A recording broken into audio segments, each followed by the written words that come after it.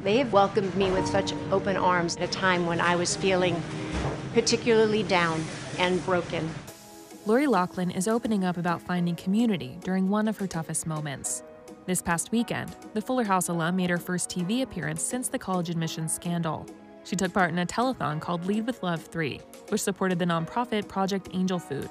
Lori spoke about her volunteer work with the organization over the past year and a half and reflected on how welcoming they were during her low point. It is a community, it is a family, and all the people that work here are just so wonderful. They have welcomed me with such open arms at a time when I was feeling particularly down and broken. That's how I found a home here, and that's what I feel like they did for me. Lori went on to share that she's proud to be a part of an organization that really cares. It's really a community. It's more than just feeding people, it's about loving people and helping people, and I think that is so important.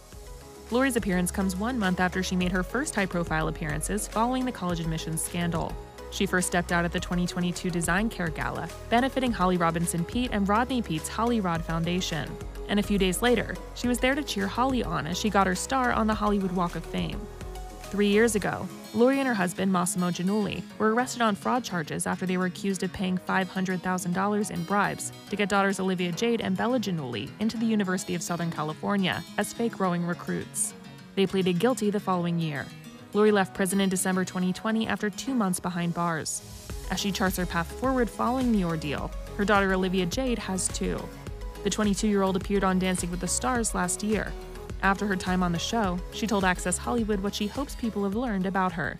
Well, for starters, I think the one thing that always got to me was people saying, like, she doesn't have a work ethic, or, she doesn't work for anything and stuff, just that narrative.